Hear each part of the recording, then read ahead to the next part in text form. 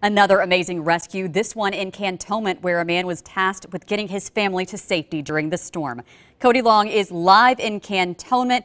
Flooding from Hurricane Sally comes just 6 years after the devastating flood of 2014, Cody.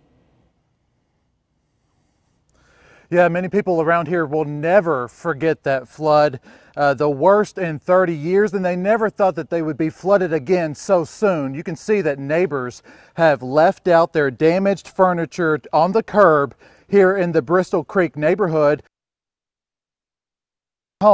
After Sally made landfall, the water started closing in on Nick Shuck's home from both sides. I would say by 9 o'clock in the morning, it was maybe 10 to 12 inches deep inside. Started coming from the back and from the front. Then they heard some help from the outside on Harlington Street. We started hearing jet skis and rescue boats driving up and down. Nick, his wife, their kids, and dog made it out the door. They waded into the water to wave the rescue boats down, and they were taken to dry land. So you can see one of the water marks here. About 6 hours later, they were able to return home. They wondered where their koi fish had drifted off to, but they found all 5 of them in their swimming pool.